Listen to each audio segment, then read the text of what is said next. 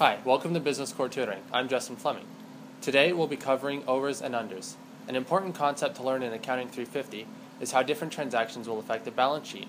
Errors and omissions can either overstate or understate the different parts of the balance sheet. By being tested on how different accounts are either overstated or understated, you are being tested on your general accounting knowledge. Let's start our lesson by defining exactly what an overstatement is and what an understatement is. An overstatement is when you have a higher recorded amount than you actually have in one of your accounts, and an understatement is exactly the opposite. That means you have recorded a lower amount than you actually have in one of your accounts. As an example, let's pretend that a college has $1 million in its cash account. However, they recently forgot that they paid out $50,000 in some kind of an expense. But the college is still reporting that they have $1 million in that cash account, when they actually only have $950,000. In this case, the cash account is overstated. They're reporting more money in their account than they actually have. Inversely, if that college received $50,000, then that means they have $1,050,000 in their account. However, if they're reporting that they only have $1 million, then they're understating their cash account. The same principle holds true for liabilities as well. To practice, let's take a look at a simple transaction. Suppose that Justin's gym has $1,000 in its cash account and makes a cash payment of $150 for some equipment.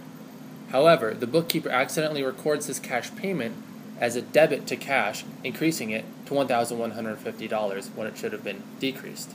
Pause this video and try showing how this transaction will either overstate or understate the different parts of the balance sheet.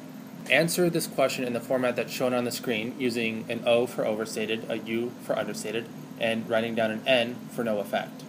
In order to effectively answer this question, we have to figure out what went wrong and what the correct entry should have been. In the previous two examples, we are only looking at how the cash account was either overstated or understated. In our questions, and also in your class, your questions won't look at individual accounts, but rather assets, liabilities, and net income as a whole. Looking at our previous two examples, we see that cash was overstated in one, while it was understated in the other. Since cash is an asset, if it is overstated, then assets are overstated as well, and if cash is understated, then assets are understated. In this case, the cash account was debited, or increased, when it should have been credited, or decreased. Since Justin's gym had $1,000 in its cash account, adding $150 to that brought it to $1,150, when in reality that $150 should have been subtracted, leaving the account with $850. Since $1,150, the amount that's reported, is higher than the actual amount of $850, the account is overstated.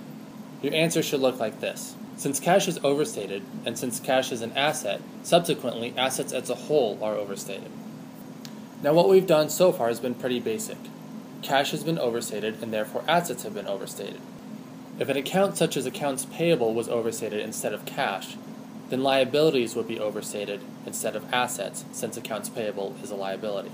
Something to keep in mind when determining whether net income is overstated or understated is that expenses reduce net income.